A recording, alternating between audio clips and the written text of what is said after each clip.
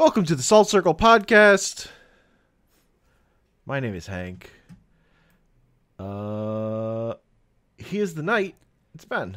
Hey, what up? I didn't have a good one. There were some good ones, and I forgot all of them. Yeah, I could have called you dummy. Yeah, I could have said you have a silicon soul. Silicon. Yeah. There's some man. What a fucking good series. Show's pretty good. We finished out season 1 of Batman the Animated Series. Episodes 47 through 65? 65. Uh-huh. Which I think is like the first set of episodes they made. It's kind of like before it started airing. Gotcha. I assume. The first production run. I pumped these out on the plane, and then I pumped out the film, and then I started season 2. Like, I went ham. I was having a good time. Hell yeah. Shit is so... But, like, I guess I should say the first large chunk of this batch I did, like, in the comfort of my own home. I was also... fun fact, by the way, on the plane...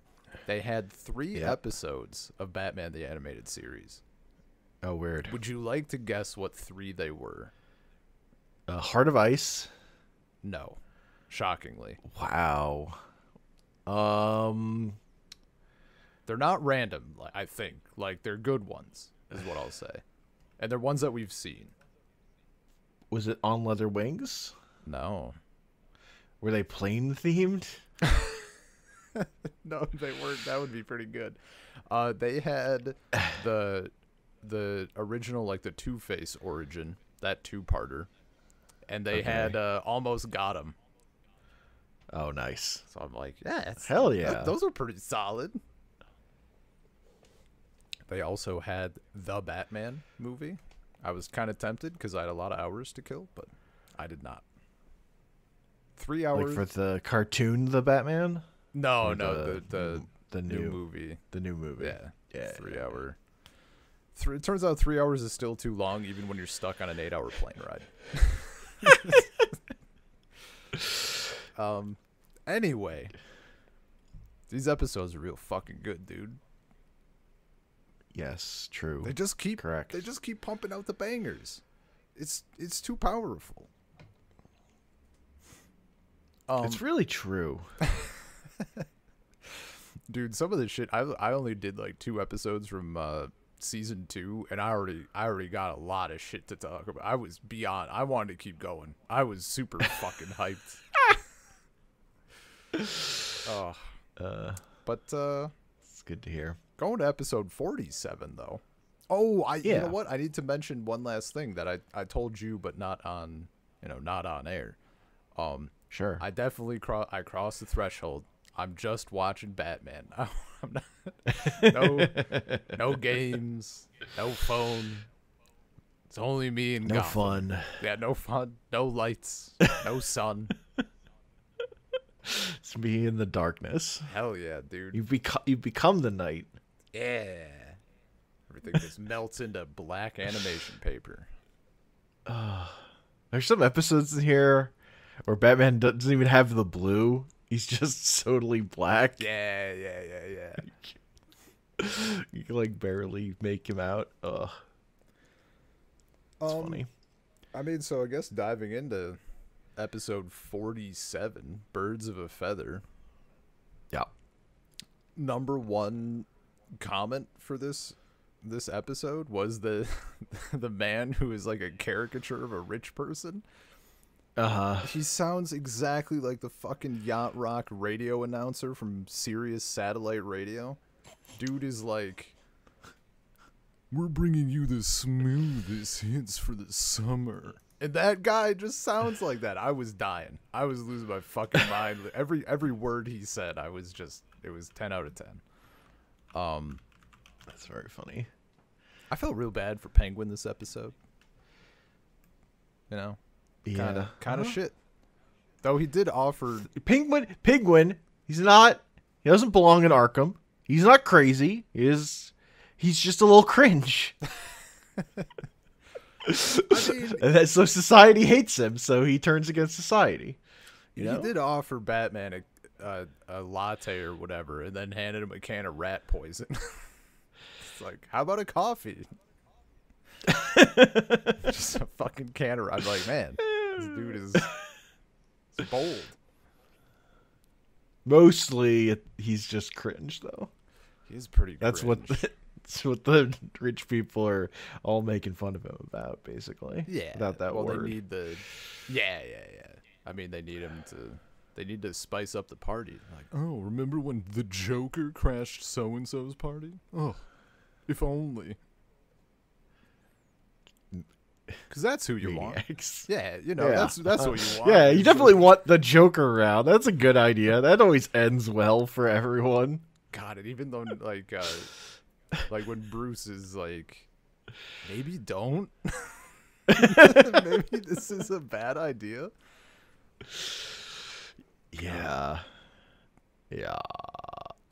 I mean, it ended, like, look. They got a fire-breathing dragon out of it, so, like... that worked. Shit did get wild. It popped off. True. It was a good one. I liked it. I think this is the best Penguin episode we've had. I think. I would say so. Like, even after this batch, I think it's the best one.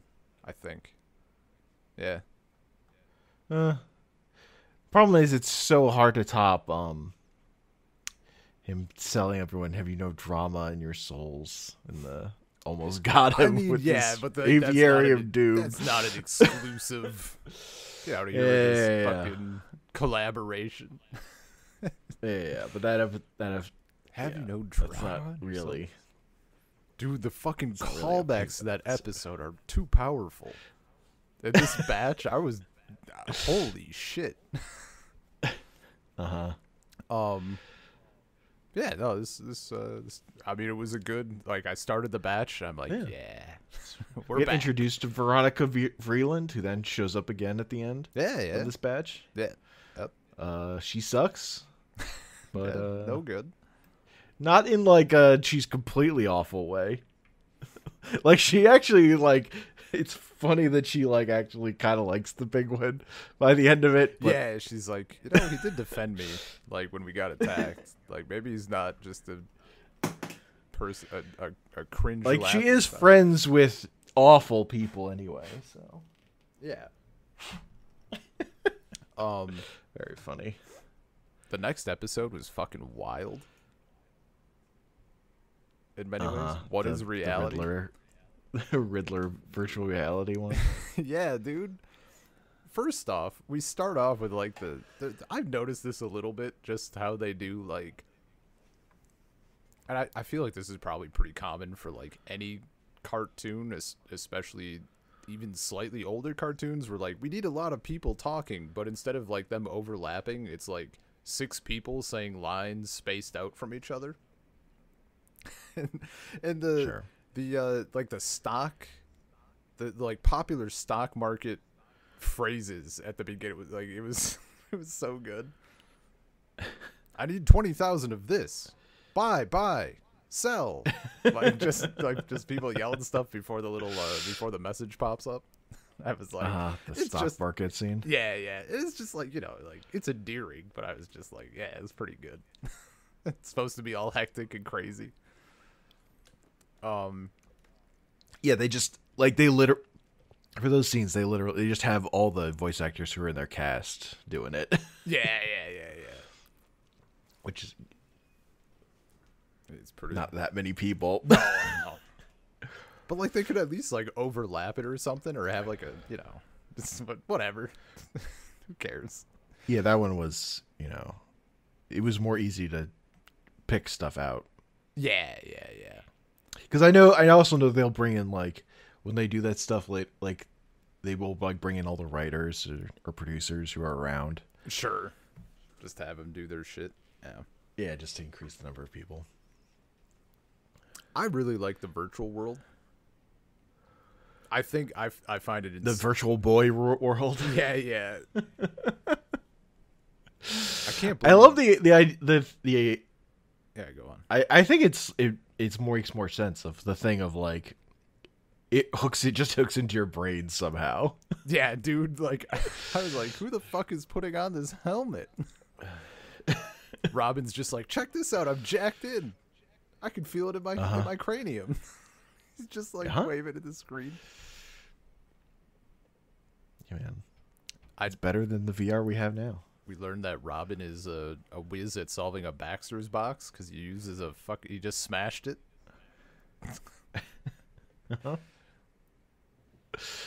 We already know he's a gamer. Oh, dude, he's like world's greatest. I love that him smashing it came back. Like Batman is like, if Robin can fucking do it, I can solve it. And just starts beating the shit out of it with hammer hands. That shit was find so the right good. one sometime. Yeah, man. The thing I really liked was early on we see a shot of the Joker like at his computer, and I like the idea of him like. I actually don't like at the end when they find him and his domino mask is on for no reason. I like the idea of him like just sitting there as like a guy. Yeah. Not in costume. Dude, at the end, like what a fucking ending though. I was like, they're just fucking leaving him there? They all just bail while he's freaking out in cyberspace? Yep. Like nothing left to do. I'm like, you're gonna leave him there and he's gonna be back though. You didn't double tap. Yeah, I kind of don't I also kind of just don't love how much shit the Riddler eats at the end. Like, how did he not have? Because he like says like, "Oh, I have an easy escape," and he didn't. He did not. He just gets trapped. And the fucking like, the little random like cartoon science bit, like Batman is duplicating himself. He's like, "How can you keep your mind coherent or whatever through like 32 copies?" And like shit starts breaking down. I'm like, what's going on? How does this work? Who's in charge of this? The Riddler, clearly. Yeah, he really had a handle on things. He had to hold physics together. Imagine designing a virtual world that you control but you don't control it. It was a solid episode though. It was some sciencey magic bullshit. Oh hell yeah, what it was. The fact that he just delivers the computer, and everyone's like, yeah, we'll do it. Well, I also like the idea like Robin's been using this thing, it's been fine, but you let one old guy near it, nightmare. Yeah. Everything goes wrong. Yeah, dude. Suddenly, it's a death trap. Yeah, it was good shit. Bit of virtual reality. I'm looking at my notes for the next episode. I'm trying to. My notes don't tell me anything about what the episode actually is, so I just need to quick. Okay. It's another crime alley. It's another crime alley one where Gordon gets shot. And Batman's like, well, this is the one. Quit. This is the one where I sent you the screenshot where he's like, is it where he's really weary of like doing his thing, or is that I think a different? So. Okay, it's all blended together. My notes for this episode are: this episode is already crazy good. Fuck. Maybe I didn't. Oh, you know what? I think it is that one because it starts out with that, and I took a screenshot, and then the rest of the episode, like, I didn't take any screenshots because it was like I couldn't. Like, it just I'm not screenshotting this shit. Like, people are having a bad time. Yeah. It definitely. it definitely like, and I mean, actually, like a lot of the stuff in this batch, and like when I went a little past this show, like it hits emotional moments so well. Like, it's not afraid to let there be like a bad moment, you know. So for this one, like what I wrote down in my notes, and I remember it like burned in my brain, is when Bullock turns around and he says, "Oh my God," like it fucking hits because they don't, you know, they're not dropping that sort of shit all the time, and it's like it is like, oh my God, like it's just, and because of that character, right? He's usually doing his brash bullshit, and so for him to be like suddenly worried and alarmed, like it just fucking hits. And this whole episode, like, god damn, if they continue to crush it with anything involving his parents. True. It's just always good. Yeah. My only thing about this episode, it's like this plot is so much more a Spider-Man story than a Batman story. Like, Spider-Man is out here to like quit at the drop of a hat. Yeah. You can't do a Batman wants to quit story very like too often. Have they done another one until now? I don't think so. Cause like I think this is fine. Like having it. Yeah, no, I don't have a problem with it. I was just thinking about it because I was watching. It's like, this is a good episode. You couldn't. This is not a well they actually you can go to a lot. Oh yeah, or no, should totally. go to a lot with this character. Like, but they do it. They're just. It's kind of more like a testament to how good they are that they can do a Batman is like shaken and wants to quit because of someone getting hurt. I think it's also very important that they don't have the incident happen and then he wants to quit. Fully want to quit anyway. Like, it starts out and he's like fucking tired. Like, he's already wondering, like, is it even doing anything? Like, is this worth it? Blah blah blah. And then this shit happens, and that's like the straw that broke the camel's back. And that makes it work, I think. Cause yeah, if he just like he had one mistake and then like suddenly it's all over, like that'd be far weaker. Yeah. I don't know, there's just part of me that's like, really he should be like he should be trying harder or whatever. Yeah. Not quitting. Yeah, like doubling down on his shit. Yeah. No, I agree. Whereas the Spider-Man thing is always like someone close to him dies or they've done way too many times. And he wants to give up, or like, you know, his something bad happens because someone's close to him or something. But yeah, like there's just the thing of like Batman. That's just because, you know, Batman is a less nuanced character, honestly, to me, when he's good. So yeah, sure, it's not the only thing, but it's not like this episode's bad or anything. Yeah. I would hope not. He pulls himself together by the end. Yeah, he gets back on the horse, does his thing. And then we get Off Balance. First note on this one, and biggest note, all caps.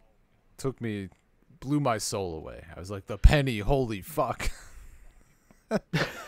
The giant fucking penny just chilling in the Batcave and Alfred's polishing it. Oh, man.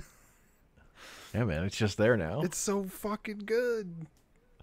I never in a million years, when they were like, what happened to the penny? They let him keep it. I never expected that to fucking come back. Oh my god. No, the giant penny in the Batcave is a classic thing. That's incredible. It's fucking incredible, dude. Like, I was just losing it. Oh man. Oh, it's so big. It's very large. It's a big penny. Alfred has to polish it all. It's a fucking ladder. He has that tiny cloth. He's just doing like a little chunk. Squirt, squirt. That's why he doesn't have time for dates.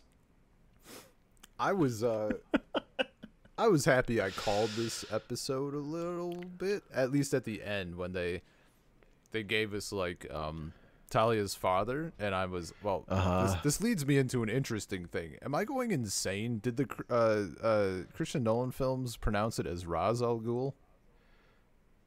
I'm pretty sure they did. Okay, because I wrote I'm pretty sure they mispronounced it. Like, yeah, that's classic Hollywood, right?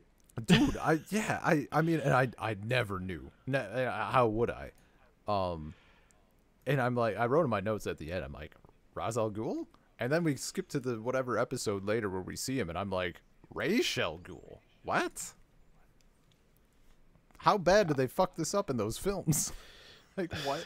How do you do this? But I called it. I was pretty happy. I was like, he doesn't look anything like Liam Neeson, but I think this is him. Mm-hmm. I got it. This was a fucking cool episode. What's the title? Off Balance. Off Balance. I'd forgotten that they seeded Talia in an earlier episode, actually. Oh. I didn't remember that this episode existed. It's been too long. Wild. Cause what would you put this? Like a solid, a very good, a meh? It's fine. Okay, like fine. Yeah. I thought there was some pretty cool shit in it, and some like. There's like the effect of where they animate stuff to that, like the disorientation of that power is cool. When everything becomes like a spiral. It's cool. It's also neat. It's also a little cursed. Like, it was kind of too good. I was sitting, I'm like, ooh, I need to like lean back out of this. Sure. That dude just has the eye patch disorienter or whatever. Sure. Yeah. I'm just saying, this episode not as good as the next one. Well, yeah, fucking obviously. This episode's fine, but we got that super fucking cool shot of the dude firing the sonic gun and his jacket and shit is like blowing back. That was good. Shot was so good. And I thought it was just I love that Batman beats that power by closing his eyes. I literally had that in my note. Like, Talia's like, what? How did you do that? How could you possibly? I kept my eyes closed. I kept my eyes closed. Just like that. It doesn't affect your brain or anything. It's just visual. Uh-huh. It's so fucking good, dude. That was so funny. Yeah, no, that was like the peak. That the shot of the gun, him keeping his eyes fucking closed, and yeah. The other thing that I thought was pretty cool was how, I guess it was Ra's al Ghul was. Yeah, it had to have been, because he does it like throughout the other episodes. He calls him the detective. I like that shit. He's not in this episode. He's at the very end. Oh, is he? Okay. He makes one, because I think he makes one comment, like he calls him the detective. We get like one line. Okay. But we don't know who he is. We don't see his face. Yeah. But yeah, cool. And again, this is the first episode with Talia. I like this version of Talia. She's just hot as hell. I don't know. Yeah, dude. I mean, we'll get to it later, but I'm like, you know what? I ship Talia and Bruce / Batman. Like, that's I'm into it. It's good. She's just very hot and she's very into him, but she's also evil. She's not like evil though. Like, she's a little sure. But yeah, how she always calls him beloved. I'm like, man, this is like some darling shit. Yeah. And that she knows he's Bruce Wayne. Man, his face was fucked up in this episode too. He's like, my mask. And she's like, to better treat your wounds. And he has like fucking giant golf balls hanging off his face. He's just all beat to shit. Yep. Good stuff. Good stuff. Now we have The Man Who Killed Batman, an all-timer of an episode. An all-timer. Episode 51. The Man Who Killed Batman. Fucking incredible. What a good... In so many ways, too. Yeah. Like, the fact that it's, like, a framed episode or whatever, you know, with him telling the story of shit. Like, the whole thing is just so good. Just like we're really just following this guy. Just a dude. He's like, my dream is just wants respect, but it like his ambitions are, it's like high but like not high. Yeah. And he's like sitting at a table where everyone's cheering his name. He's like, I got everything I ever wanted. He just got a little smile on his face. And like he's like he wants to be a gangster, but he's not like, he doesn't really understand everything involved in that. It feels he has no real idea of what's involved. I love how he's drawn in contrast to everybody. Like he's just a real simple, like almost kind of dopey look. Like whenever he's standing next to someone else, you're like, why is everyone else so detailed? I love that even after he tells the story, Thor just thinks he's lying. It's like, nobody's that lucky. Yeah, dude. It's impossible. We had so for some of my notes, I don't know where it comes into. I guess it was it must have been when they were at the table, and then because that's when the other dude is like, you know, I figure if I take out the guy who took out Batman, then I'm the new number one. Like, oh shit, we Dragon Ball now. That's a power level scheme if I've ever heard one. We got that fucking top tier moment of like the fights going on, and they decided to just have the bartender like push a bowl onto a guy. Like that shit is so good. Just the little moments are too good. The fucking bartender starts like eating popcorn. Yeah, he's like eating stuff out of the bowl, and then he pushes the bowl onto the dude who's like fucked up in front of the bar. It was so good, man.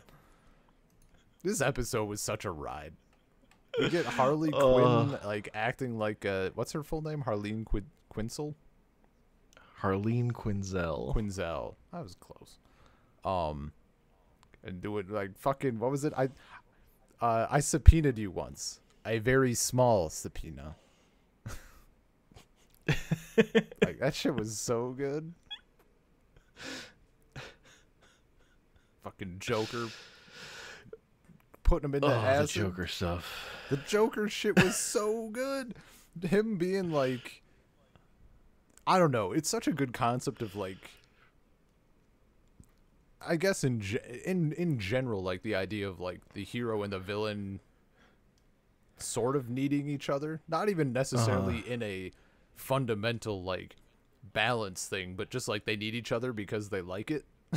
Like they just like doing their bullshit, kind of like Megamind type shit. Sure. And Joker, and I think more modern versions of this actually go too far for my taste. Specifically the Lego Batman movie. But the thing that I love about this is like Joker gets all depressed about it. And I only I only want the Joker to feel this way. I really don't like it when they try to make Batman feel way like that either. The one-sidedness I really like. But I love that at the end, after they've pushed Sid into the acid, Joker's like sad for like a second, and then he's like, well, now to the next thing. Yeah, man. Like he's just into the thing he's into in the moment, and the thing he's into in this moment is being sad about Batman being dead and being mad that fucking some nobody did it. Yeah.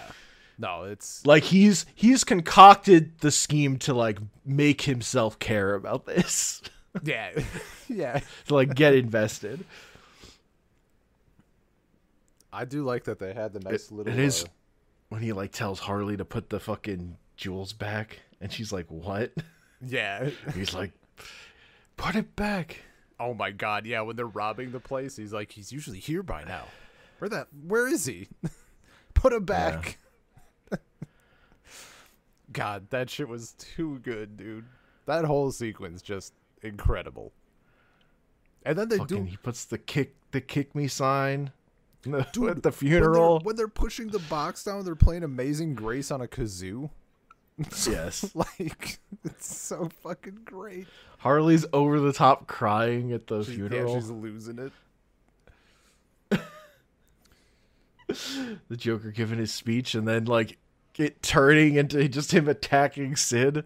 Where he's like spitting. Yeah, dude. He's so mad. I didn't. Oh, did I save one of the?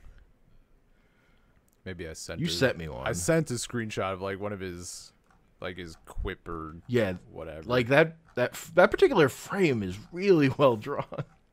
Who's not fit to lick the dirt from my spats? Yeah. Yeah, without Batman, crime has no punchline. Yeah, that shit's so good. And this, I had a screenshot of like Batman's entrance when he comes back. I guess that's when Sid is talking to Thorn, right? Yeah. The batarang just right into the fucking gun. Oh man, it's so cool. And then he's like, because it's Batman, and he's like a good human, and he's like, he understands that this guy is just like kind of got into shit that's too big for him and all that. He's like, you'll get like, think about how much respect you'll get, like, for almost killing Batman. And then he's walking through prison. He's got that same dumb smirk on his face. Yeah, he's still actually got everything he wanted. Oh man, because he's an idiot. Yeah. Oh, but he's like, also he's at the end. He's like ready to just leave, and Batman's like, no. Hang on, you still fucked up.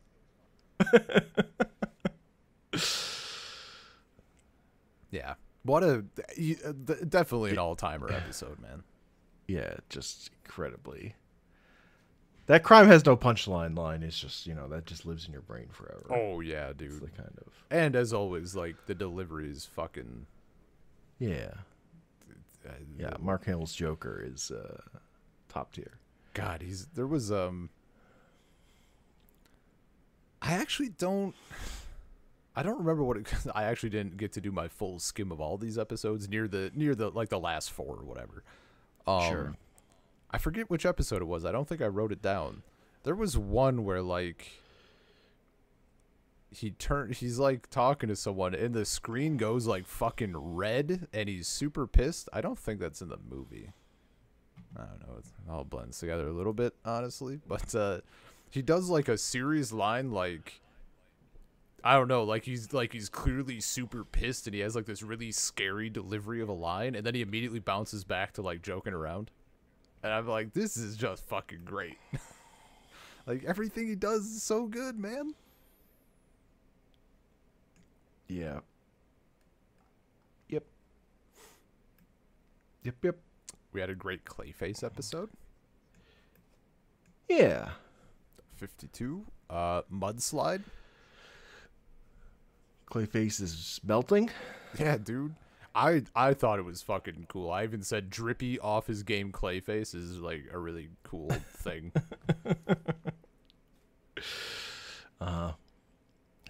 His suit. It's like his little compression. It's like pressed into. Yeah, they like run the shit through it. We got we got some all-timer lines. He's losing his integrity. I wasn't aware he had any to begin with. I'm speaking in a physiological sense, Alfred. God, Alfred is always there for his zinger. Dude, I feel like they ramped him up at the last couple of batches. Like, he's had so many great lines. It's like Alfred's job at some point is to deliver zingers. Hell yeah. In a show that doesn't really have a lot of characters that are there just for zingers. Yeah. I mean, he also, I don't know how far apart they were or how whatever, but the other line he has is something's going on. He's like, how grotesque. Tea? Oh, it's so good. He knows the priorities. Yeah. This, I mean, and but part where he eats Batman. Oh, Clay, like he could Clayface like consumes him. I thought we were still talking about Alfred. I was like, hang on. No. Was there like a Batman cookie? Like, what are we? No. Okay. Yeah, no. Back to the episode. Yeah, that shit is so cool. And I sent you the screenshot, the chest burster Batman. Like, coming out like his alien. face just sticking out. Oh, and then the Clayface's like, out of him. I can hear him. Feel his heart rate slowing down. Yeah, man. I'll be real. I mean, like as always, I can kind of see both ways, but I kind of feel like Batman fucked this one up a little bit.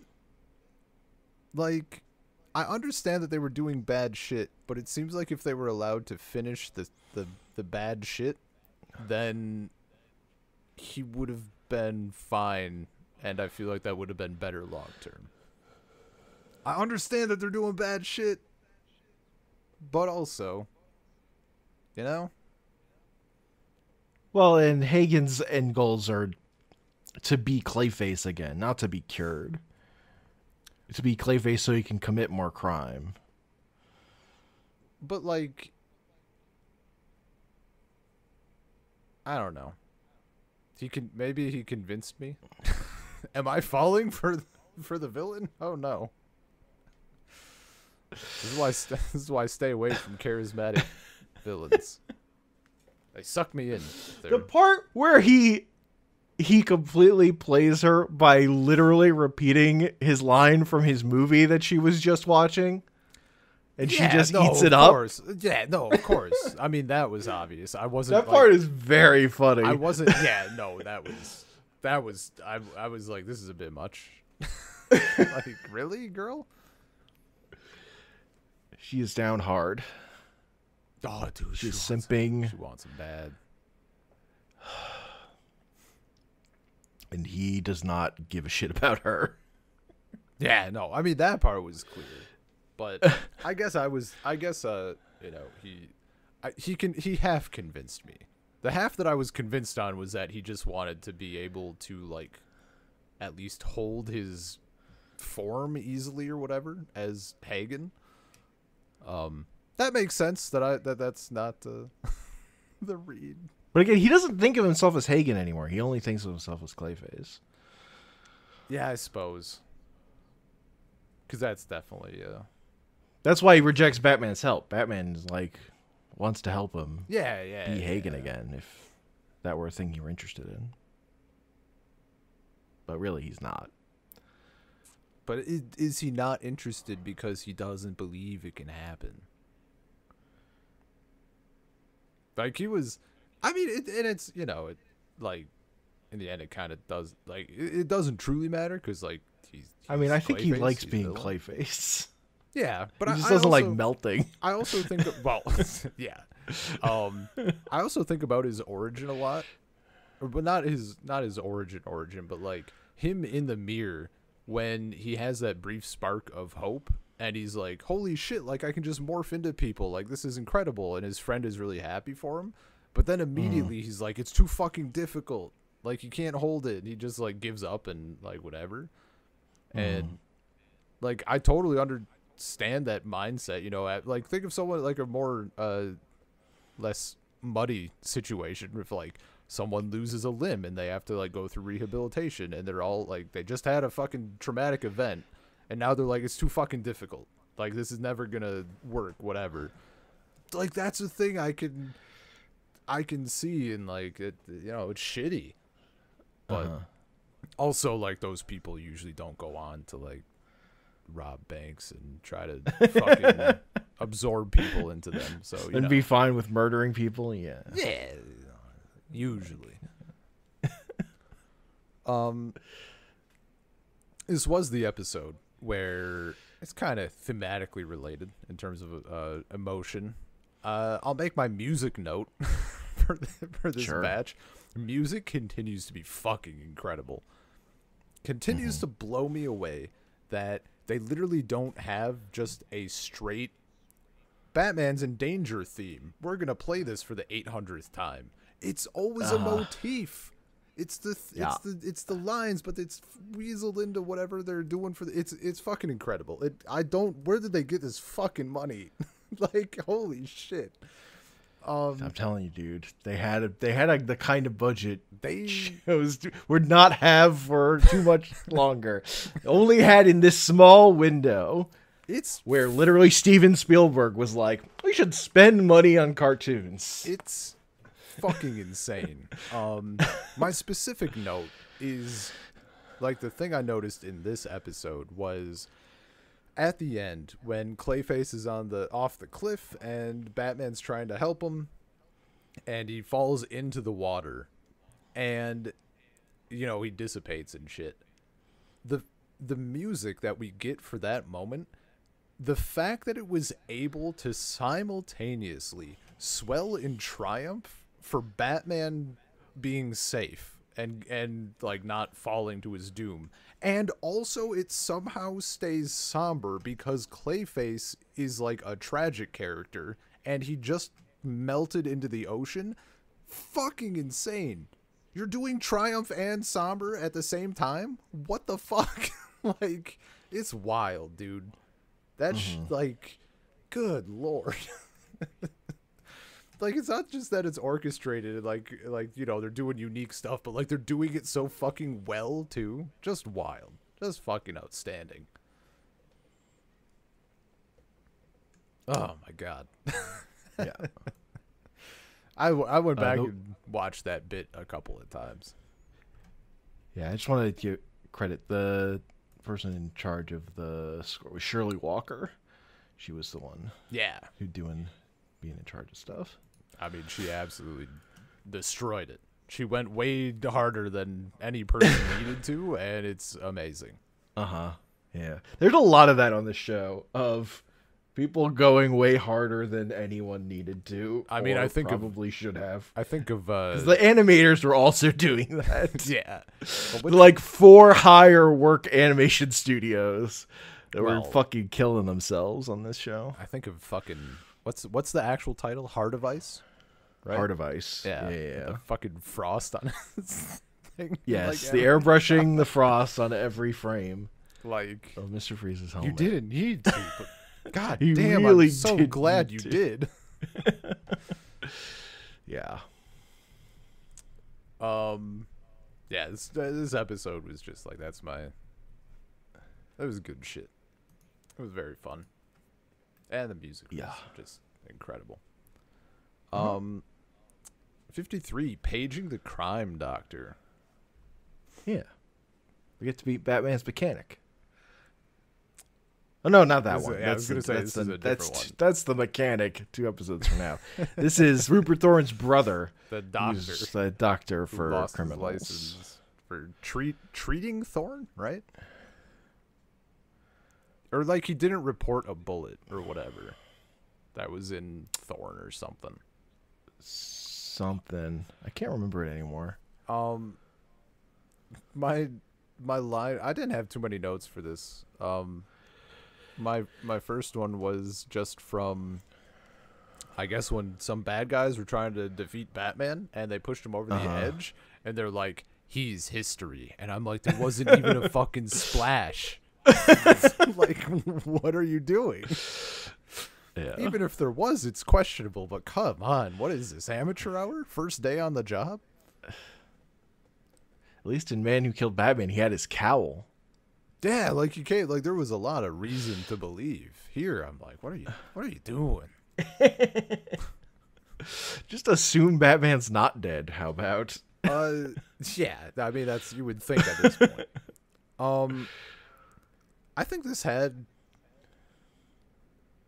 probably one of the most grim and possibly darkest, like, scenes that we've seen so far. Which one? Maybe it's just because, like, it was pretty. It's like too close to a thing that could just, like, happen. When when the dude shows up with his goons to kidnap Leslie Tompkins, like that shit felt so bad because there wasn't any like cartoon villain shit going on. Like it was just an old woman being apprehended by like two bad guys, and I was like, this is being apprehended by like an old friend of hers. Yeah. And I like just how they like how the I guess like her trying to not get kidnapped, like how that was all choreographed. I'm like, this like poof. Rough. Yeah. I really like anytime we've got Leslie Tompkins in an episode is a good time though. Oh, totally. She's great. Because I love that she's just an adult who knows Bruce Wayne is Batman. Yeah. Oh, totally. And she's just like a normal adult in a way that like Alfred isn't, because he's just here for quips, really. Yeah. And like she's a sane person. And she's like, yeah, please, you just broke every You rib. just need to stop. Can you not? She's like living in the real world. Yeah, she's a straight man. I broke every rib. Just please, one night. Just rest. Just you're an upcoming episode. You're literally blind. Please rest. Take a night off. Yeah. Man, that shit was good.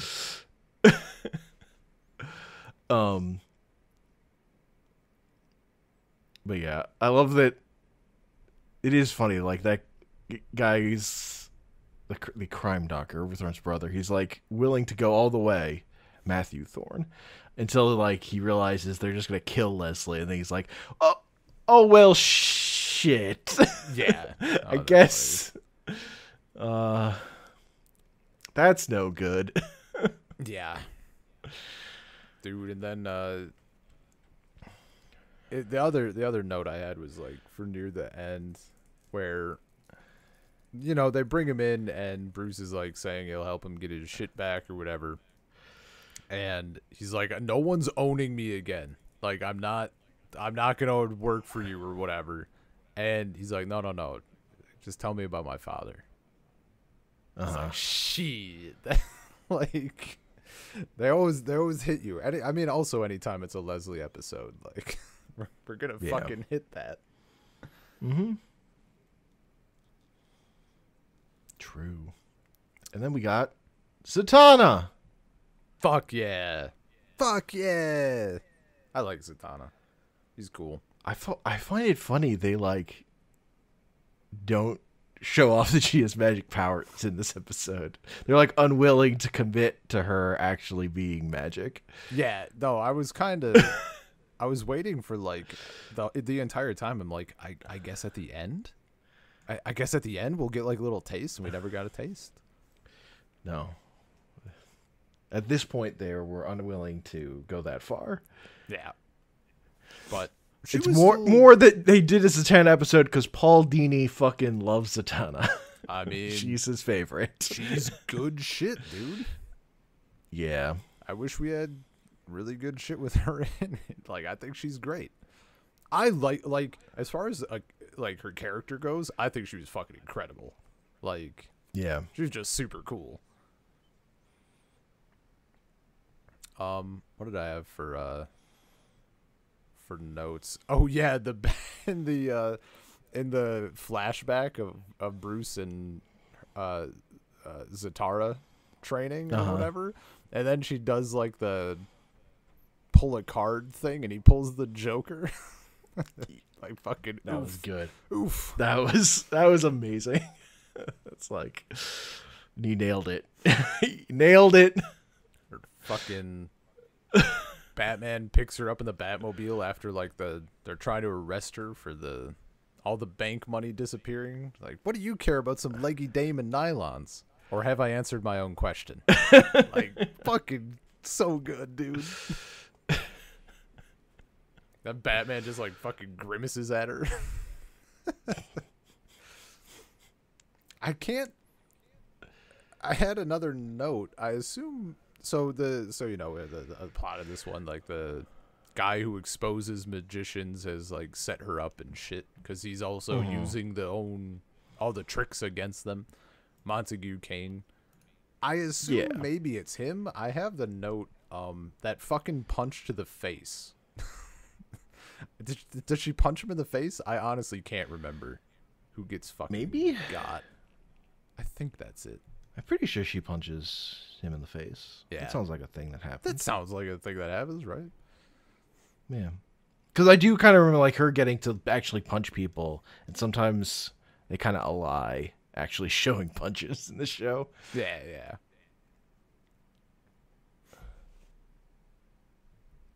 I should mention my time management is not fantastic. I have like a little over 20 minutes, 25 maybe. Okay. Ideally. We'll speed up a little. Yeah. The Mechanic. Mechanic is an incredible episode. As someone who fucking loves the Batmobile. First note, Batmobile episode. Batmobile episode? Pretty good Penguin episode. Penguin writes a check for $400,000 and immediately ships the dude to Davy Jones in a rubber duck. Like, that shit was fucking great.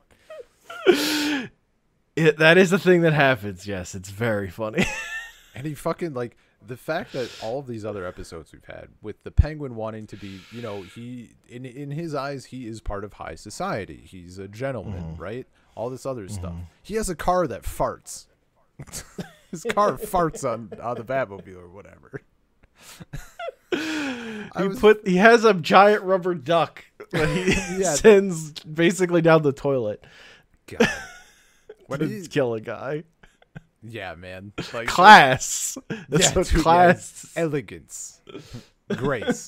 You can't just murder someone. Yeah. I thought this was a pretty cool episode. Just because, like, you know, see the Mechanic, you got the Batmobile stuff.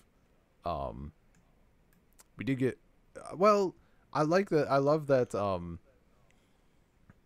like, I guess not Bruce, like, Batman's solution is like, don't worry about ordering parts. We're gonna move you to an even better place.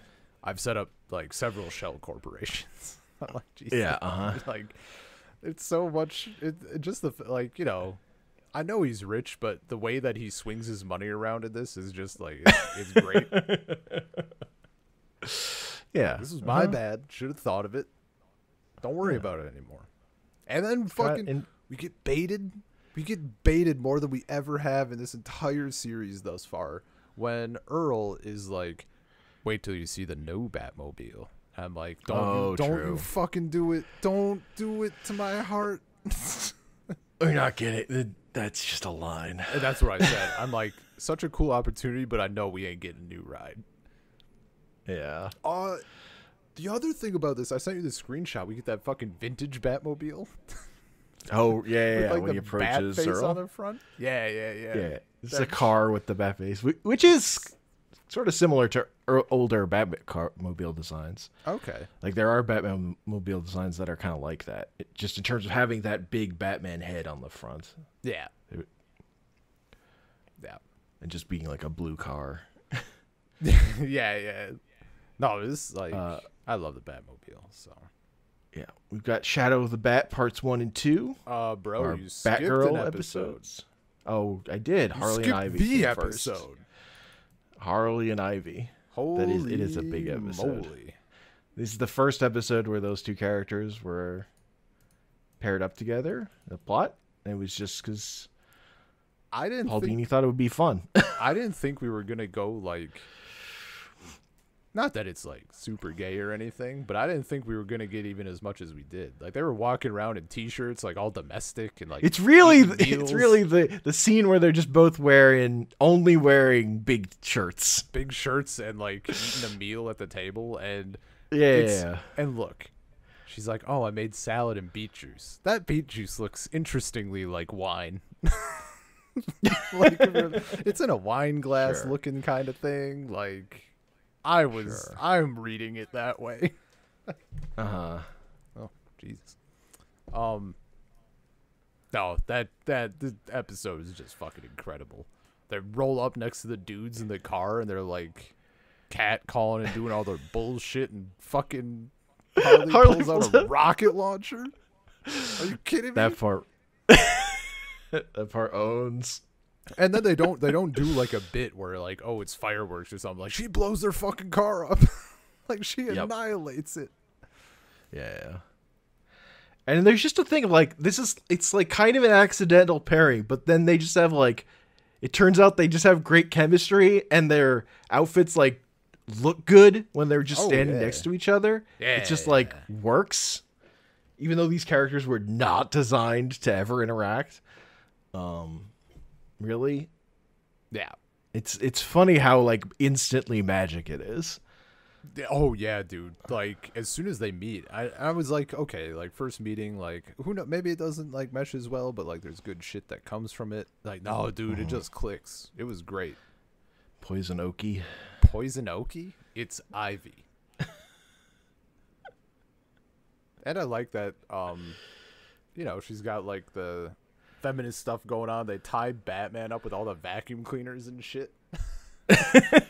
Like, that shit was great. Yeah. And they attack the fucking Adventurers Club from Paddington. Yeah, I was literally thinking about that too. I'm like, man, you're really giving it to him. No more going to fucking dangerous Peru, I guess. Darkest Peru, dangerous Peru.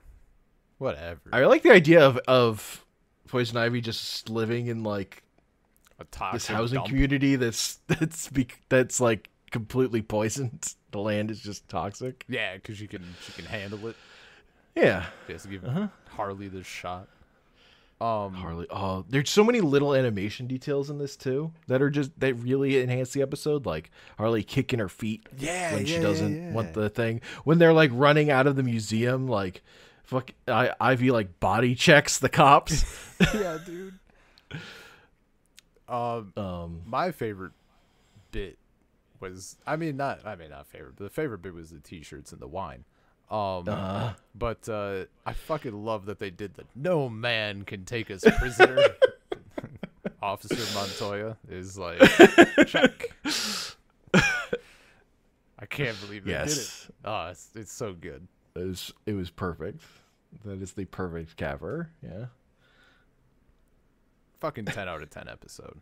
Ever, no complaints. Yeah, it's a great one. It's an all-timer. We did fucking Batgirl episode, the double header.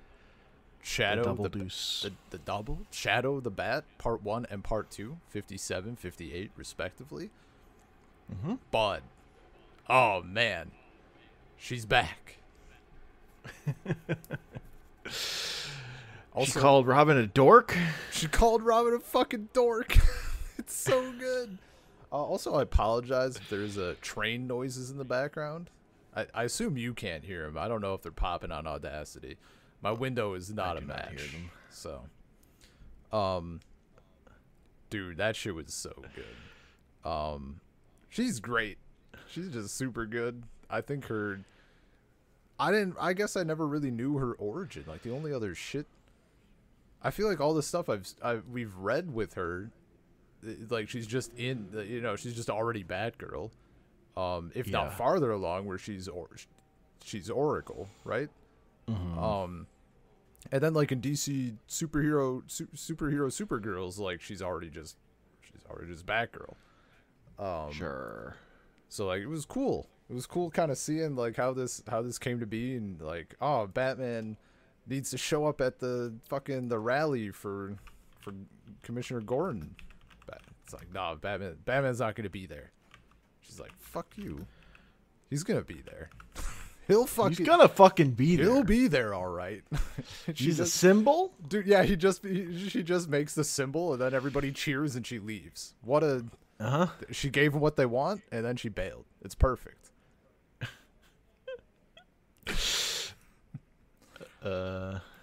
Couldn't, tone down the lipstick for the Batman outfit though. Still, no. Absolutely fucking not. Very, very noticeable. Look, the funniest thing to me is like how obvious it is that it's her, and that people can't tell. Yeah, like especially when they pull the bit of the mask and her hair is out. It's like, Yeah. What are you doing? Once her hair is out, it's like, come on. How many athletic redheads are there that this could be in Gotham? Yeah, I was gonna say in Gotham.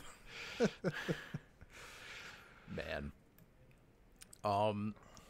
She had one line that I wrote down that was actually she had two, but they were like in the same scene where they're on the she's on the rooftop and Robin's on the rooftop and they're both watching what's his name through their binoculars, and after they watch him and like some shit goes down, she does like this little, it's not quite like a baby voice, but she's like, if you won't let me help you, what else can I do? Like, super innocent. He's like, oh yeah, very good. Robin just leaves and she's like, that guy's a few bats short of a belfry. Like, what a fucking, oh, it's so good, dude. Yeah. It's pretty great. She's just fun. Yeah, man. She's kicking ass. She's kind of, she gets her ass kicked a little bit, admittedly. Yeah. That guy at the end pulls her mask off. He's like, I didn't know it was you. Oh, yeah, it's yeah. Like, what are you doing, bud? Would it have made a fucking difference? Yeah. God. I guess this is kind of close. I don't think I've ever read the comic of her origin. I was just looking it up. It's kind of similar. Okay. She was dressed as Batman at a costume party. Hell yeah. Intervened in a thing. Yeah. Happening. Yeah. I think she was a librarian. It's her day job. I mean, that's comics is like the big difference. Hell yeah. And then, fucking like, I have a feeling we'll be seeing her again. The end of this episode, of the second episode, is very looking at the camera, winking. Yeah. Well, and funny. like winking between all the fucking characters who like, cause yeah, Batman and Robin don't know who she is, right? They just know Batgirl, and then Bruce and Dick know Barbara. Yeah? Uh-huh. Yeah. Presumably. I mean, maybe Batman's just, I feel like you would think. I would think Batman would have figured it out. I mean, I think Commissioner Gordon also should have figured it out. No, he's like daughter blind or whatever. Like, it's his baby girl. I can't be her. Dude, you would be surprised. Like one time Anya, before the world was fucked up, she came to visit, like, as a surprise. I knew. But, like, to surprise my parents, my family, and all that stuff. She was literally following me from my car, and my mom was watching from the window, and she, like, didn't register it was Anya because she's like, there's no way it could be her. She's in Russia. But she was looking right at her face. Sometimes, man. Sometimes people just if they think a thing is impossible. But Batman should definitely know, for like 100%. But like he also should have known Morse code, I think. So you never know. Whatever. Sure. Yeah, shit's very cool. Yeah, and I like the whole thing of Gil ducking before getting shot at. Oh, yeah, that clue. Yeah. I also remember thinking that was very cool when I was like 6. Watching this. Oh, that's so fucking clever. And actually, I think the best part about that is that it actually happens. Like, you see it at the event, and then later on TV they show it, and I'm like, holy shit, I literally watched this scene and I didn't like register that because like shit was happening, you know? Sure. That was very cool. Yeah, I am so far away from being able to forget that fact. Well, yeah, no shit. So, yeah. Like I would if I circle back around to this ever, I'd be shocked if I was like, whoa, what? This happened? Literally 30 years ago. Yeah. Going back into my brain. So makes sense that a lot of this shit is burned in there. A lot of it's very good. Yeah. And also, you know, I've rewatched a lot of it. Yeah. Multiple times. Yeah. Also. Yeah. Yeah. Oh yeah, also this is Matches Malone. Matches We Malone. get Bruce Wayne, which Yeah. is that is Batman's classic undercover disguise. Is Matches Malone. Gotcha. That is the one that he goes to many times. Nice. And in the comics and stuff. And it's like Matches Malone was a gangster who died, and Batman's kind of like taken over that identity. But he's like a known person in the crime world. Interesting. Yeah, he's definitely not that here. No. Matches Malone, huh? I've never heard of you. Yeah. Which I guess if he was known in the crime world in the comics, that makes that line much funnier. Yeah. It's a big crime world, you know? A lot of crime. Only so much RAM. Only so much RAM in the brain. Mm-hmm. Yeah. I like this. This Two-Face plot is very good. Oh yeah, like they're trying to not literally bump off Commissioner Gordon, but like bump him off the two-pronged attack of wipe out, take down Thorne, and use that to prop up his man inside the police office to take over the cops too. Yeah. At the same time. Oh yeah. No, the plot was super cool. And that's like one of the things, like watching these, like the plots are fucking good. Like they're good stories. And honestly, before I went in, I literally was just kind of expecting like more punchy, like enemy of the week. We have a fight, like something happens, we got to beat the bad guy. But it's definitely more on like there's angles and there's like obviously the bit of detective work or whatever. Like it's just cool, like and how more nuanced. On top of the psychological stuff. Yeah, on top of all that. With some of the tragic characters and stuff. Yeah. And we have an episode where Batman's blind. This was pretty good. I mean, I like the shit, just like the funny shit with Leslie being like, please, I beg of you. You're blind. Please, just sleep. You're actually blind. Please take 2 days to rest. And was that before they called her to the house? And he was like, "No, Alfred, I'm fine." He stands up and like tips over a table and a lamp. That's after that. Okay, yeah. I got this. I think. I mean, the tech thing is cool. Like the thing he has, but partially because we get red-eyed Cowl, which is fucking that shit's good. You get the Daredevil vision. Yeah. There is part of me. I wish we could have seen a little bit more of like I closed my eyes energy. Like I would have liked to see him being blind and being a little bit more like on top of things instead of like Penguin tips but over it's very funny when he says I got this and immediately knocks over a lamp. I mean, yeah, no, 100%.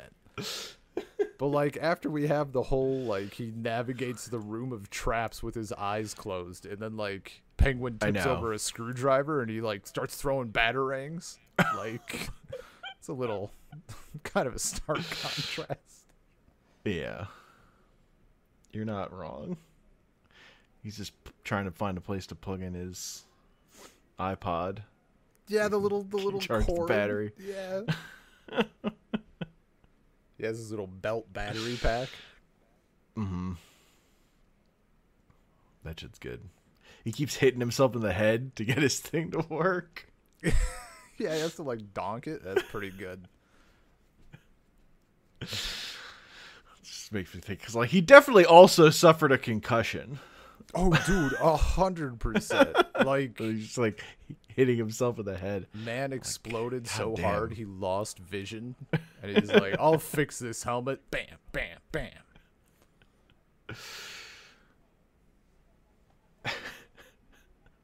Actually, you know what? That reminded me. I had a note about 53, the Crime Doctor episode, where he gets nicked in the head with the medical laser, and he keeps like touching his head the whole time, and like it hurts and stuff. I really thought they were gonna go farther with that. Like I thought there was gonna be something like inside his skull that was fucked up. They actually say he has a concussion out loud. They do say he has a concussion. I was like, he keeps like touching, like this has to be going somewhere, and it just kind of never did. Like it was just like, man, Batman would definitely get CTE. I feel like I know what that is, but I forget what it stands for. That's like where you get the enough concussions that you like. Yeah, that's the chronic brain condition that football players get. Okay, yeah. Gotcha. That's what I thought. No, 100%, dude. I mean, there's also kind of in line with the like the chronic traumatic encephalopathy. Gotcha. I mean, it's kind of in line with the oh, you know what? It's not even in line with like the old like cartoon tropes of like quicksand and man-eating sharks and whatever. It's just a thing that like happens everywhere. There was definitely a couple of times I think in this batch of episodes, and probably in the other ones, where Batman gets like hit really hard and he wakes up like however much longer later. Like if you're getting hit so hard you're out for more than like a few seconds, like you have brain damage, dude. you're not out cold for 10 minutes and then waking up normal. That's not how that one works. But that's not a cartoon thing. That's a everything thing. Yeah. It was a different time. It was like people just got hit in the head back then. Whatever. That's a a much worse version of Batman Beyond. Oh, does it happen more there? No, I just mean like the version where old Batman is like really fucked up. Oh, gotcha. Like where he's got actual brain damage as an older man instead of still being sharp. Oof. Yeah, that would the realistic way. Yeah, that's no fun. No fun. Oh, you mean what they did in JoJo's Bizarre Adventure when they decided to bring back Gen 2 JoJo as an old man and he has dementia and it's super cool and everybody loves it because that's such a fun concept. Great. Real fucking salty about that one. Anyway. Also, this stealth helicopter is literally part of the plot of GoldenEye. Oh, I did not know that. That's pretty. Yeah, there's a stealth helicopter in that movie too. Nice. Did they sell toys of this stealth helicopter? Because when I saw it, I was like, I would buy it. I would buy this as a toy. Maybe. You need to have something for the Batmobile or the Bat Jet to fight.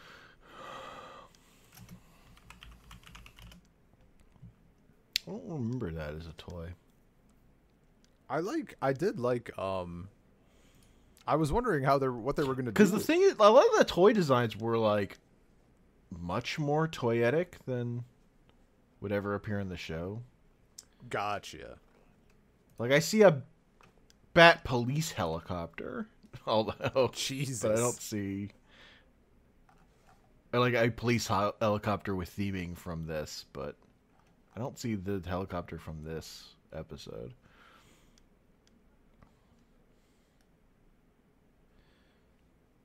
Interesting. Damn. No, because like in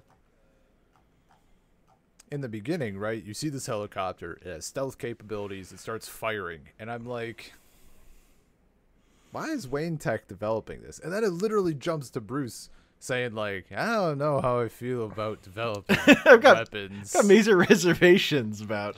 It's like, yep, and now it's fine. Yeah. So that was pretty cool. It's funny. Like every time they want to show Wayne Tech doing something fucked up, they always like got to slip a line of Bruce saying, I don't know about this. Yeah. Oh man, that from the second batch of episodes, I guess, where he's like, shut it down. I'm like, oh yeah. The rainforest thing. Yeah, man. That moment lives in my head rent free. The delivery is 10 out of 10. The content 10 out of 10. I do like Penguin's like camera setup. Like he's a fucking vlogger. Oh yeah. Sending his message to the cops. Yeah. Got his little setup. That's fun. Yeah. The man's a fat 100 mil. Mm-hmm. Surely you It's have a lot in the 1950s or whatever. yeah. In the 1959 90 20 futures. Yeah. Uh-huh. And then we've got another two-parter. Yeah. The Demon's Quest. What a fucking cool name. Written by Dennis O'Neil, who wrote the comic books that this story is based on. Nice. So the creator of Ra's al Ghul. Yep, and that's my first note. Ra's al Ghul? What? Uh-huh. But we talked about that already. I really like this the whole plot going on. Mm-hmm. It was very cool. Yeah, like, this episode feels bigger, partially because Ra's just shows up in the Batcave. It's like, dude, come with me, detective. Dude, him. We gotta go on a showing up quest. there yeah, man, that shit's good. Like he also took Talia. Mm-hmm. The Demon's Head. Yeah. And just like, I mean, I think I like the, I don't know. I guess as far as like the story goes, I really like the first episode, like the first half of it, doing the quest. The quest, going all the different places, and you're like, as a first time watcher, I was like, I'm fairly certain Ra's al Ghul is the baddie in this, but also, like, part of it was, I'm like, are they, how, maybe he's not going to be like full bad. Maybe there is like probably he didn't, maybe he didn't have these assassins attack them in Cairo or wherever. I wasn't really sure. I wasn't totally sure. And I think you're not really sure until it gets to like whatever, I forget what country they were in, where he, the whole time, right? Raish's servant isn't letting, what's his name again? It's like Uru? Uwu? Ooh. I think it's Ubu. I think so. I'm also blanking. Is it in the Ubu. What is Ubu? Ubu. Hell yeah, he's done it. The whole time Ubu is like not letting Batman go first. That shit was fucking great because he's like, that's strike one. The strike one shit was so good. That was it just so. Oh, so I also love when cool. Batman goes after you. Yeah, he's fucking exaggerated bow. But they're playing. And that then when strike 3 comes, then he just fucking like crushes his hand. Yeah, like he was clearly fucking like so much better than him the entire time. But they're playing that. I mean, the thing about episode 2 is we get the shirtless sword fight. No, but really. But for the strike thing, they're playing it up, right? And then when you get to the Panther area, nobody says anything, and he just walks in, and the door shuts, and then you're like, I think Raish is the baddie, actually. Like for sure. That's the moment when you're like confirmed, and then Batman is no fool. He says the same thing that you're thinking. Yeah. And that's but yeah, no, the fucking mask only fight. He has the cowl. He's like, leave the mask on. It's a mark of honor. It's a mark of honor, so he looks like a fucking crazy person. Yeah. Shirtless Batman with the mask is so good though. That's a lot more chaotic energy than maskless Batman with outfit. Yeah.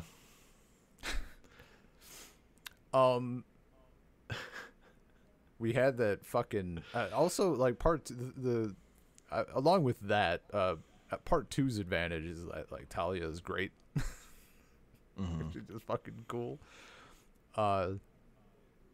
She fucking slaps Raish back into sanity. Yes. I could handle this. Batman walks up and just bah! He just needed a good hard slap. Him fucking laughing like that. He's just laughing so long. Complete insanity. Yeah. God, the voice acting is so good in this show. Dude, it's very solid. Like, continues to be. I think, like... I mean... It's also because the voice director who works on all these shows, Andrea Romano, is just fucking great at her job. Gotcha. She's great at picking people to play these parts and giving them good direction. Yeah.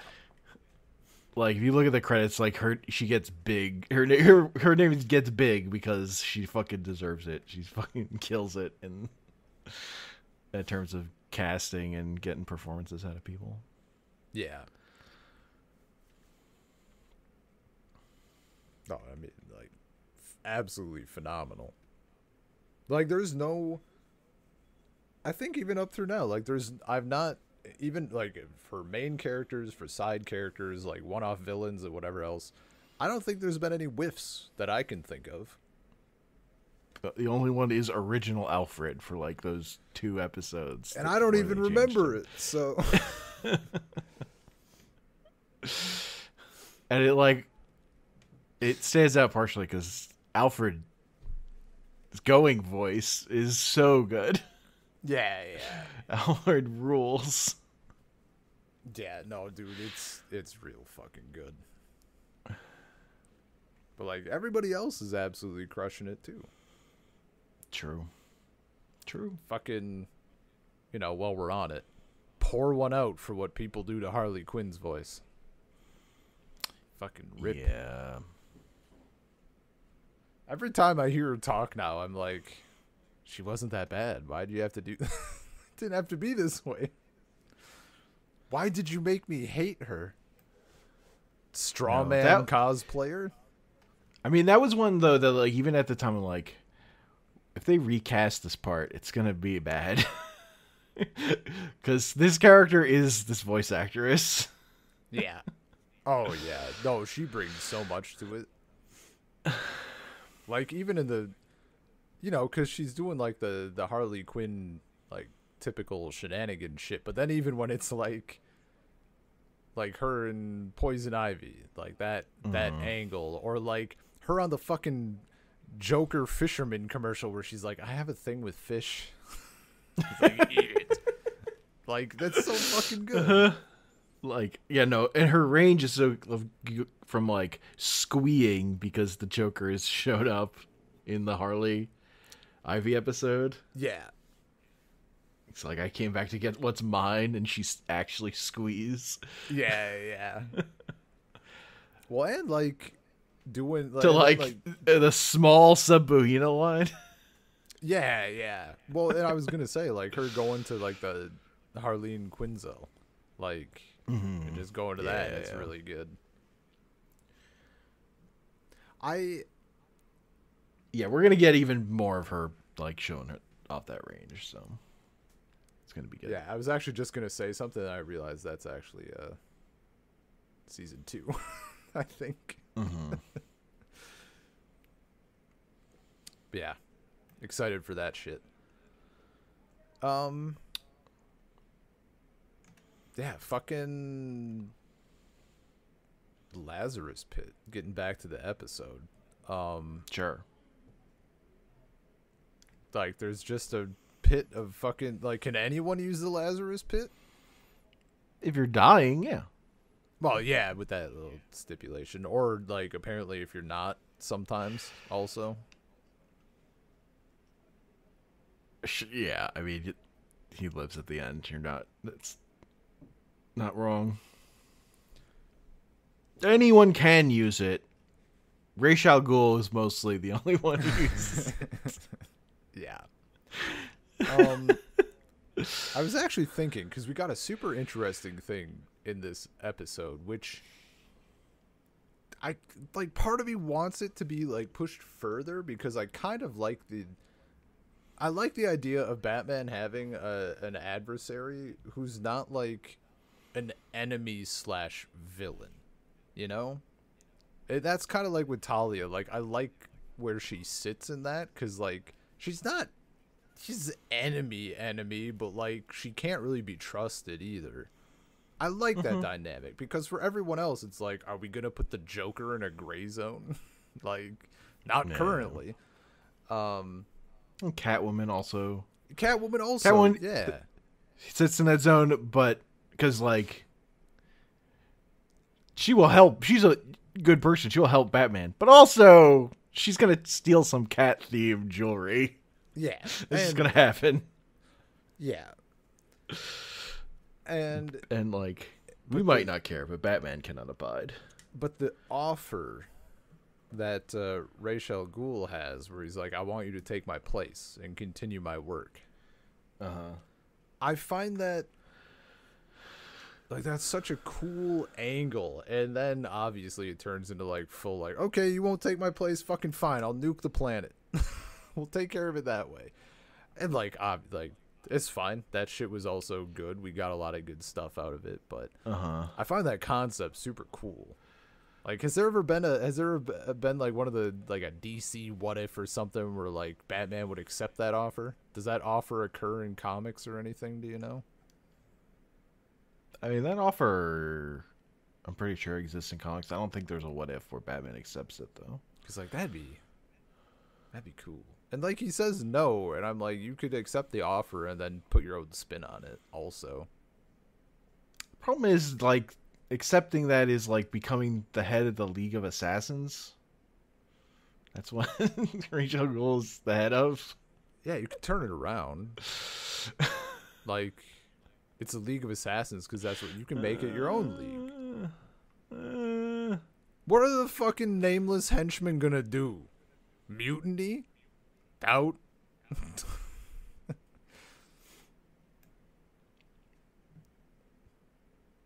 I'm just saying he could have done it. But, like, also he didn't want to marry Talia, and that's insane. But also, you know, it seemed like it was kind of a 2-part deal. Sure.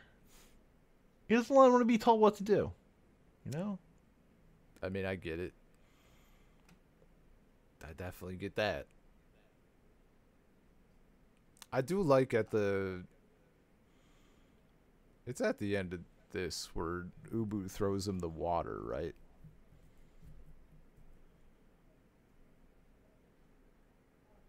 No. Have I gone farther? Maybe. Yeah, I went farther. Never mind. Don't worry about it. Look, I was watching this shit on 2 hours of sleep in a 30-hour day. Yeah. Also, it's not my fault that the first episode of it we get in season 2 also was desert themed. So that's sure. That's really linking them in the brain. Mm-hmm. So yeah, never mind that. Nothing happened. Yeah. We get cool shit going. Daniel O'Neill said when he was creating Rachel, like the big things were like he was trying to think of a Moriarty type villain for Batman, and also he didn't love like the theatrical costume part of superhero stuff. Like that just wasn't what he was into. So he wanted, so he had spent time thinking about a way to make Ra's al Ghul's like appearance unique without a costume necessarily. Yeah. Oh, I think it works. He looks really cool. Also, wow, a Moriarty character that's not fucking garbage. Incredible. How big is Trigger? No, stuff is neat. Now you've got a good example. What it could be. Yeah. He just goes around, someone who goes around calling the hero detective. Yeah, that's all I needed. Why do none of these other Moriartys do it? It's so easy. It's free real estate. Call a detective, know his secrets, and put him in traps. Have a hot daughter. It's so easy. True.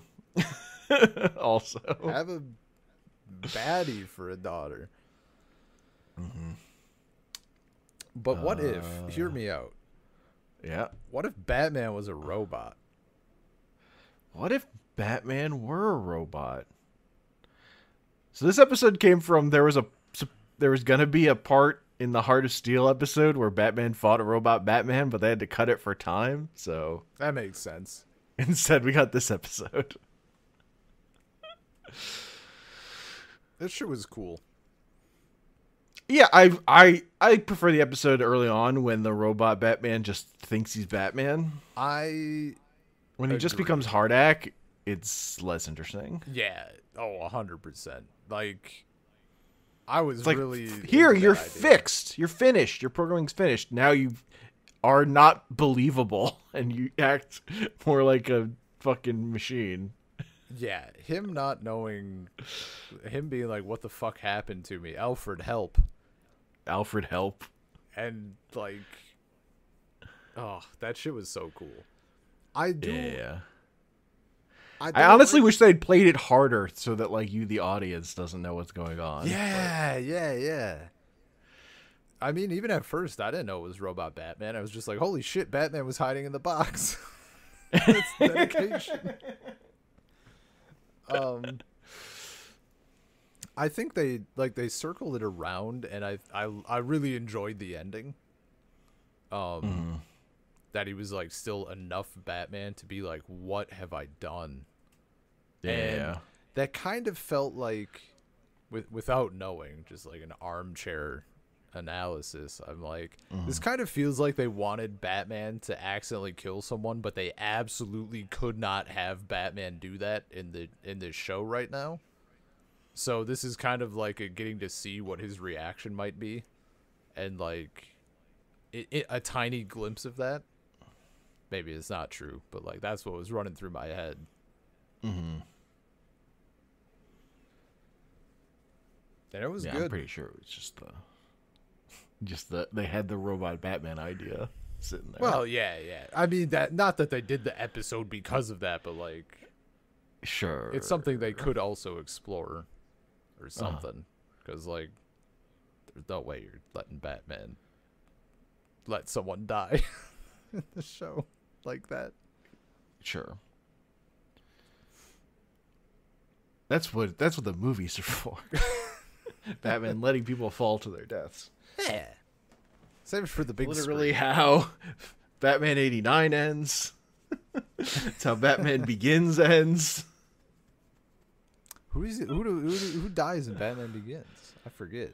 Ra's al Ghul. Oh yeah. Oh right. He lets him fall at the end. Right. I don't. Yeah. It's like I don't have to save you, but or I'm not gonna kill you, but I don't have to save you either. Isn't that what he says in that movie? Dude, I don't fucking know. I haven't seen those movies in ages. Yeah. I think he specifically says that. I'm like, that's fucked up for Batman to say that. Yeah. So I don't like that take. Yeah, no. After having seen this, But again, is in line with movie Batman. Yeah, sure. That first one ends with Joker falling off a tall building. Great. As was the style at the time, with villains falling off tall buildings. as was the style. Hell yeah. They're good compilations of villains falling off of tall buildings in movies. Nice. I think Die Hard is. I mean, a big fucking part thing of that. Lord of the Rings, Saruman. Well, I mean that's later, but yes. Yeah. Also, that one isn't even in the theatrical cut, so I don't know what you're talking about. They're like if you're not watching extended, why even bother? Because I watched the movie in the theater. Why would I watch the movie again? You should have waited for the extended edition that you knew was coming, obviously.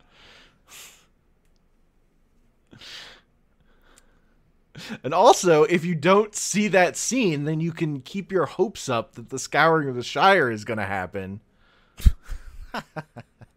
I'd be extra disappointed when it doesn't. Yay! Because you don't know that they already threw him off the building, so they don't have to do that plot. Yeah. Yeah, you got anything more about Robot Batman? No, we're in the episodes where I didn't have time to reskim to get to do notes. Okay, so. We got Fires from Olympus. Holy with the guy who thinks shit. he's Zeus. Fucking incredible, honestly. Like, what a dumb, fun concept. I think easily the highlight of this is when Batman is rising up in the jet. And he's like, my brother Hades. He's like losing his mind. And Batman comes out like, this is like actually fucking like Batman rising up as Hades from the underworld of Gotham is actually fucking incredible. And then when Batman's coming in through the building, he's like, oh, he comes back as a worm. Yeah, dude. Not as an eagle. Yeah, man. Oh my god, that shit was so good. Like, it's such a dumb fucking thing. Like, I'm Zeus. And then I love the ending where he's like in Arkham and he's like, finally Olympus. Yeah, he's like, surely, Dionysus, dear Demeter, trickster Hermes. It's fucking Joker. That shit. If ever a guy needed to be in Arkham, dude, he's like, he's kind of like the most crazy in a way. Yes, because he completely disassociates with reality. Yeah, I was gonna say his reality is like by far the most warped. Yeah, I mean, shit's fucking sad. Also, yeah. Our next episode with the ventriloquist is a close second, though. That dude is wild. So this one, so this character was not that old in the comics when this episode was made. Like, he's I think late 80s. But he's actually from like the run of comics that was Alan Grant and Wagner. I think Wagner was still on the book when they did it, but like they were repurposing old Judge Dredd stories as Batman stories, basically. Oh, okay. Like stories that they had originally conceived of as things they were writing for Judge Dredd, but then just reused them as Batman stories because now they were on Batman.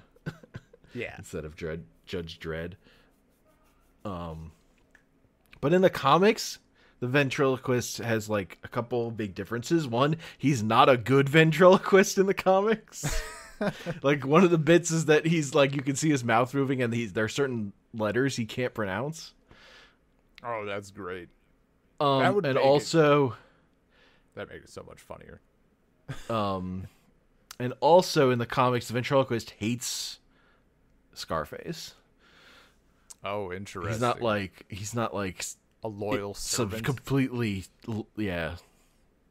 sub to him in the way he is in the show. Yeah. Which I think I like the show's version better. Honestly. Like it plays better for also for like the show in terms of playing into the tragedy of the thing more. Yeah, sure. Than making the ventriloquist just another scumbag. Yeah. No, dude, like I mean, also we get the bit where Batman solves it by doing his own ventriloquism thing. That he learned from Zatara. Yeah, dude. Like that was, and then fucking the ventriloquist is like, "What? No, I didn't say this. It wasn't me. It wasn't me. It wasn't me." Scarface telling his men to shoot the ventriloquist, dude, and they're like, "Boss, that would be bad." And then ending with Scarface getting fucking riddled with bullets. Yeah. Oh my god, they went so hard on him for ragdolling. You're like, oh my god, we're just shooting a piece of wood. Fucking go for it. Guys, you can finally what are Standards and Prostitutes gonna do? It's a piece of wood. It's a puppet. God. And then at the end, like jamming the knife into his face. Oh my god, yeah. The new Make scar. The scar, yeah.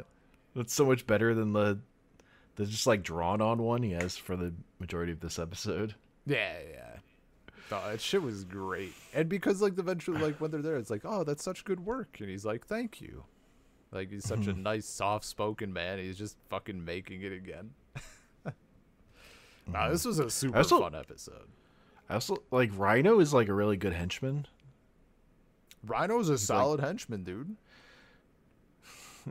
Giant moron. I mean, he's giant, but like also his interaction, I think, was it Batman who was first talking to him, and he's like not saying anything, like he's making some smart moves. He's not fucking running his mouth. Yeah, he's like, you don't got anything on me.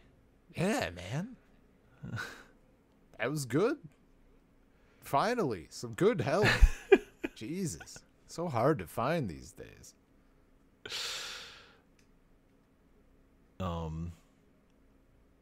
Yeah, the getting the platinum out of the boat, but then it was a trap for Batman. Yeah. I love that they dump that pile of platinum on Batman. You're like, Batman is fucking dead. Yeah, dude. Like, it sounded beefy, too. It had a good chunk to it. He's fucking like, crunched. Yeah. It's like, yeah, he's fine. Now he's tied up by a rope. Don't worry about it. Yeah, you got he's a tough lad. He's okay. Because that episode had a commentary, and they were saying originally in the script like you're just gonna get gassed, but like the when they were making it, they're like, well, we got Rhino right here. We should show off to like set up the fight between Batman and Rhino later, where Batman's like punching him and it's not doing anything. Hell yeah. But then you like watch it and you're like, oh, we kind of went a little hard there.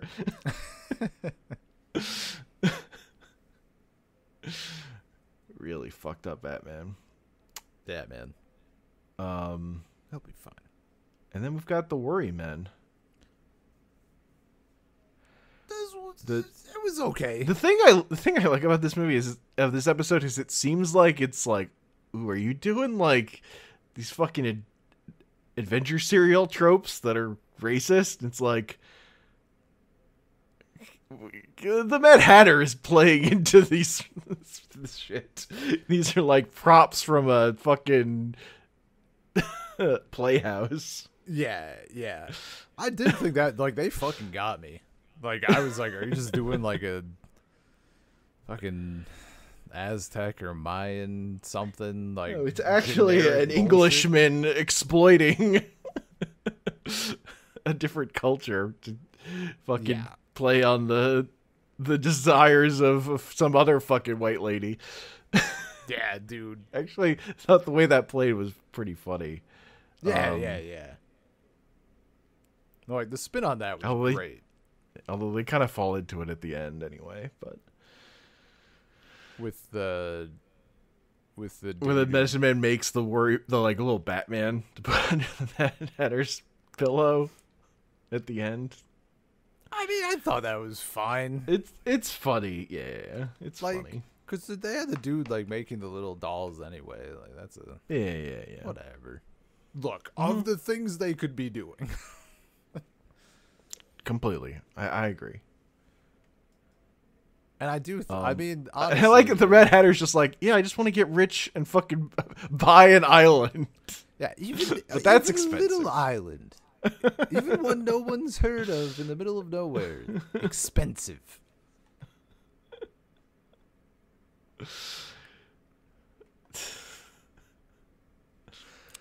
Yeah, I mean, I think putting $20 million in a suitcase. Yeah, dude. Woman's like, I don't know why he would do it, but okay, you're the boss. Here's $20 million. Oh, wait, what did I do? What? I mean, even the early shit with the Adventure Society or whatever.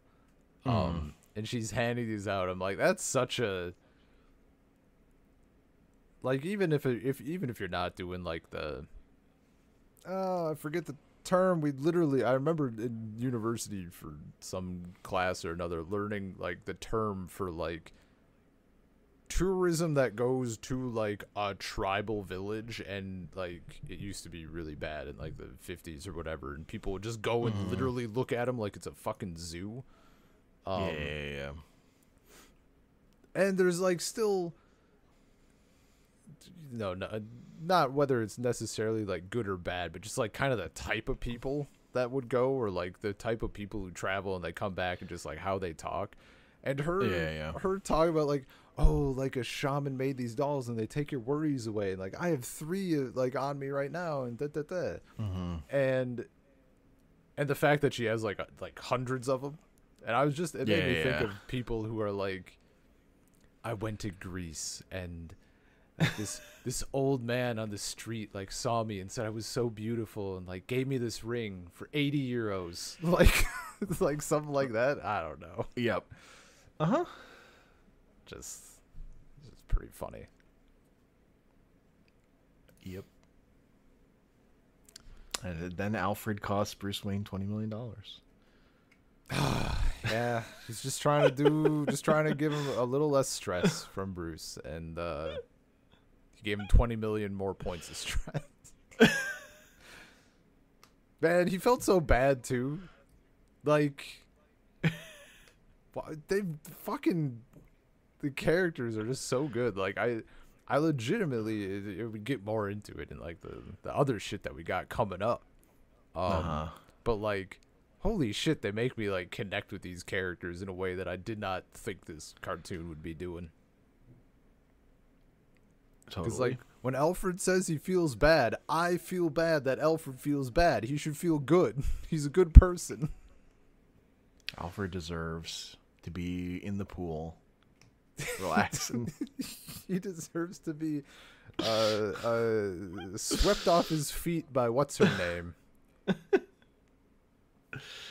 Yeah, I don't remember her name anymore. Yeah, no, I mean maybe she was in more than one episode one time. Yeah, but unfortunate. Alfred is the most based human on Earth, and so I just want things to be okay for him. Yeah, man. Teaser. Season 1, fucking. That's it. We wrapped it. In the books, like, God, what a fucking good show. Like, just what a. They're all good.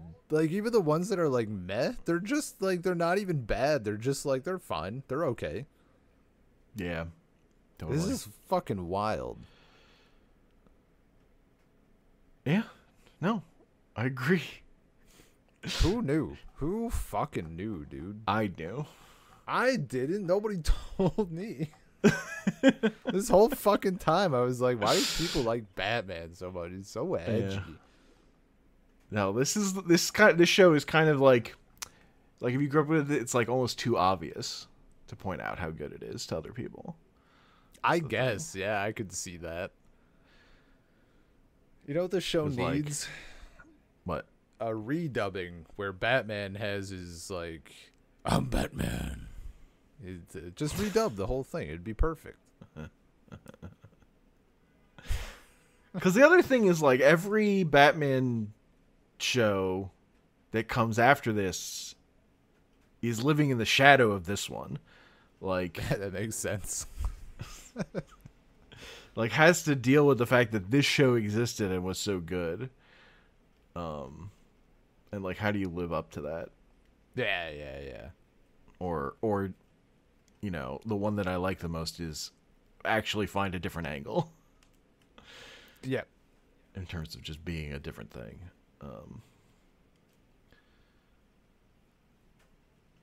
Because if you just give the Joker dreadlocks, not that into it. Which one gave him dreadlocks? The Batman.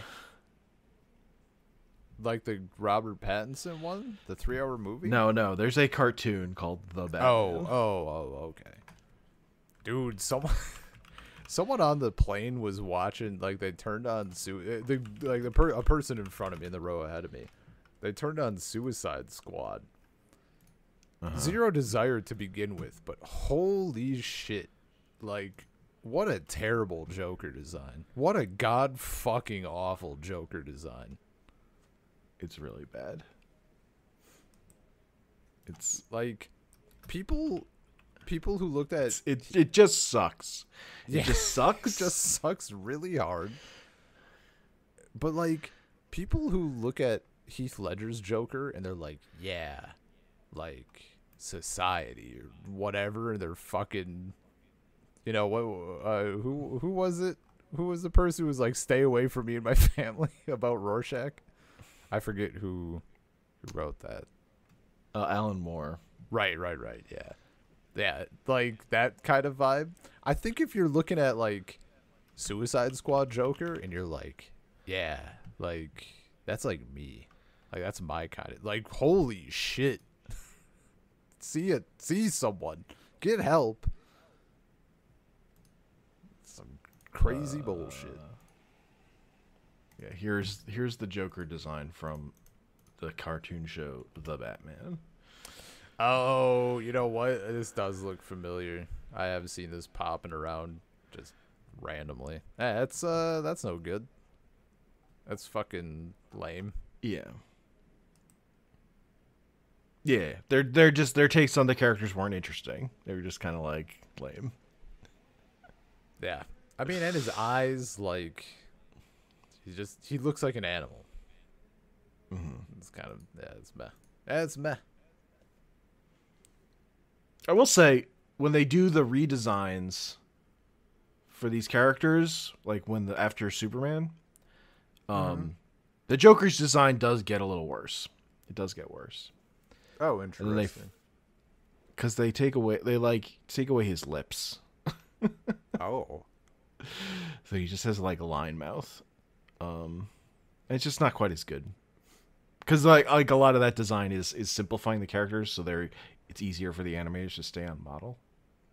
So you lose some stuff. But without the lips, how is Harley Quinn gonna draw the lips in her plate of vegetables? Yeah. And then they've kind of fix him for later stuff, but like Justice League. Gotcha. Yeah, but yeah, some characters with the redesign, some characters get better, some characters get worse. Yeah. Scarecrow gets better. What about Poison Ivy? Poison Ivy, I would say, is more on the worse side. No, son of a bitch. Well, I think this Poison Ivy design is really good. So, and the general thing of the female characters in the redesign mostly going to becoming more generically the same shape. Yeah. Is a thing that happens also, unfortunately. I gotta say, so that's part of it. I mean, for I think she does start get green skin, the green skin thing though in the redesign. I was gonna say I kind of like the green skin version. Yeah, so maybe you'll like it more. I think it adds like, it lets you know immediately that like she has something extra about her instead of just growing weird plants. Mm-hmm. Is my deal, because otherwise like you wouldn't know. Like, you know. Oh, she doesn't get green skin. She gets like, she just becomes paler. Really. It's kind of it's in the opposite direction. Yeah. That's not great. I'll just send you a picture. Yeah, hit me. We'll get there eventually anyway. Just because we're on character design stuff. I see. I do, and I recognize this too a bit. I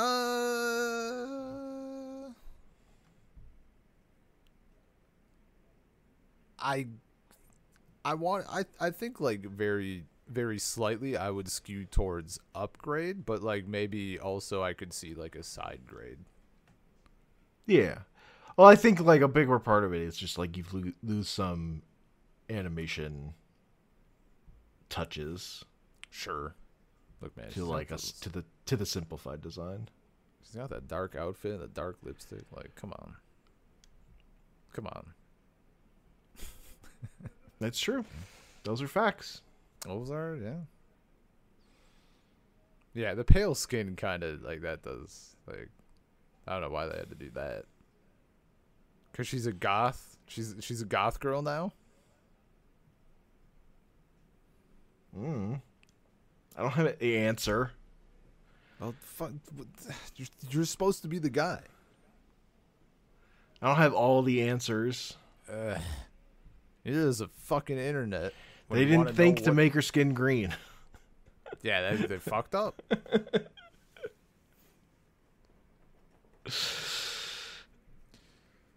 Anyway, I think that's a podcast. The shit's show's great. good. We finished season 1. Oh, it's fucking so good. We're gonna do Mask of the Phantasm next. Yeah. Spoiler alert, that movie rules. Spoiler alert, the movie's fucking real good.